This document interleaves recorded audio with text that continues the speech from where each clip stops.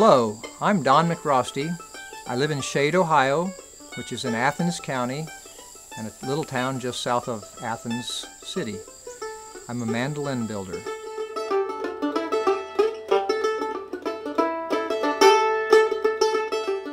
I was born in the state of Washington. My father was in the military and I didn't live there long. I don't even remember it. We moved to California where my grandfather was from and lived around there quite a few years in my really young life. My grandfather was a finished carpenter and I can remember hanging out with him in houses. He was using all hand tools, doing trim and doors and doing a lot of finished carpentry work. And perhaps that's where I got the interest in working with wood.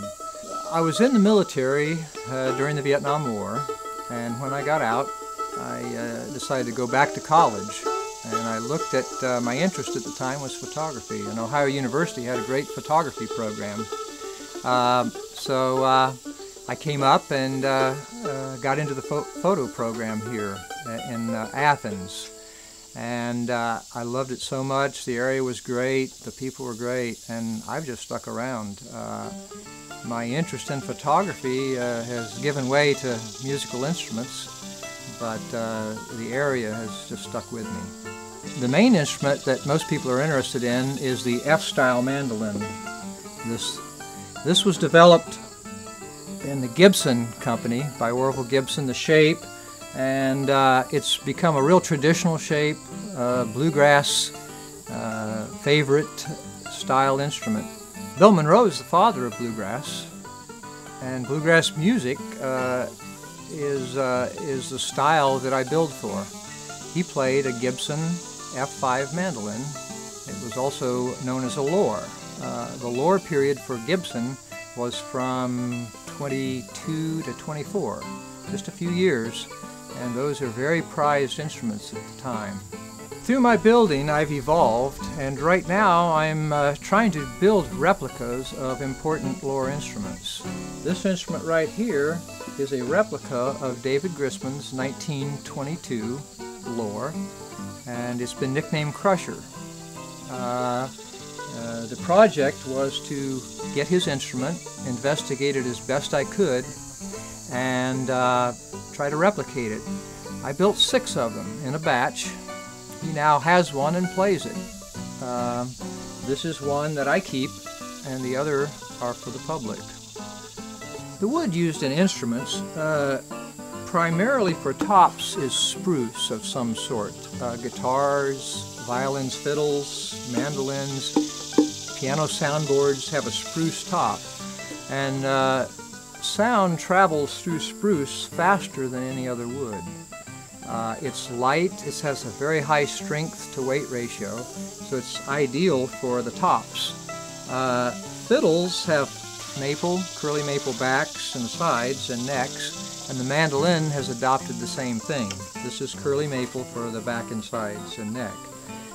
Some of the appointments, like the fingerboard, is ebony, bridge is ebony, overlays, ebony.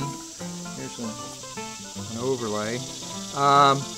And some of it has a purpose and some of it is decoration. The fingerboard, the ebony, is so hard that plain, it stands up to finger pressure and lasts a long time.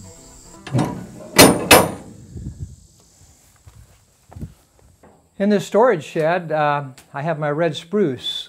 That pile over there is 8-foot logs of red spruce, and they're cut as pies out of a big round log. A round log like this, and half and diagonal, and you keep cutting it. And from that, this is a top that is out of that wood, and it's book matched. It opens up and glues together like this in a wedge. And this came out of this. No, welcome to the shop. This used to be an old machinery shed, and had a dirt floor down there. I put concrete in it and insulated it, put some stuff in here, and it's become my shop. A few additions. Over here is just some hand tools that I use in building. chisels and files, clamps and all that. This little setup here is a setup that I use for voicing the instruments. An instrument will go on here,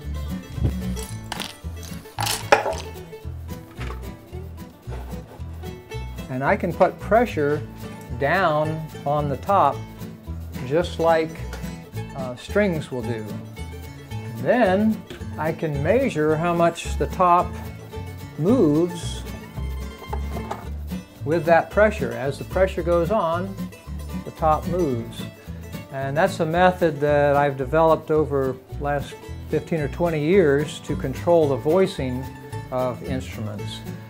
My interest is, at least at this time, is to see if a modern maker can replicate the sound of the old instruments.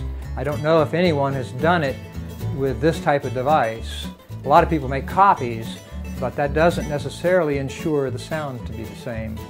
So I measure the flexibility of their tops and backs and build that into an instrument, and I'm told that it's doing a great job of replicating the sound.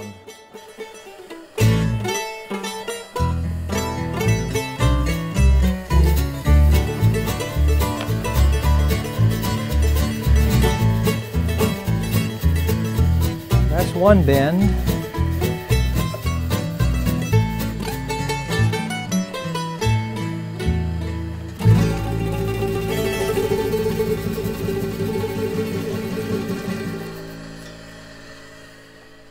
And that is this piece right there.